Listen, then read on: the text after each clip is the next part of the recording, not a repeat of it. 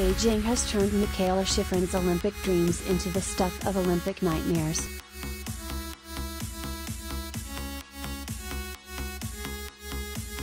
The decorated alpine skier crashed Thursday in the alpine combined event, her third crash in 5 events at the Games, ensuring she won't take home an individual medal this year.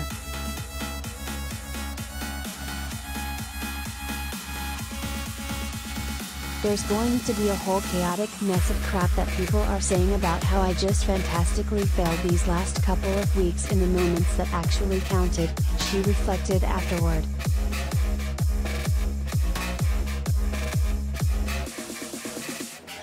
It's really strange, but I'm not even afraid of that right now, and maybe it's because I don't have any emotional energy to give anymore.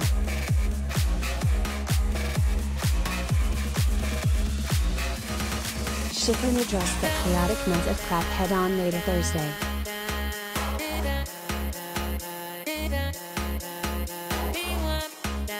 In a series of tweets, the skier first shared a small sample of the vitriolic messages she's apparently received, including, "Finally got what you deserved, dumb bitch can't, sick, even do the one thing she is supposed to do right, and didn't get all the medals and now she's going insane."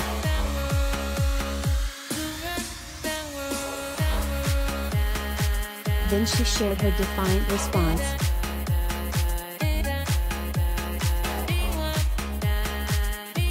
Shiffrin closed with a message of support for her teammates, and one last shot at the haters.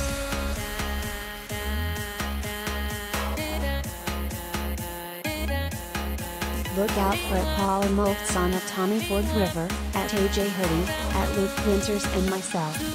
Or if you are playing the side of hater today, ignore me but definitely look out for them.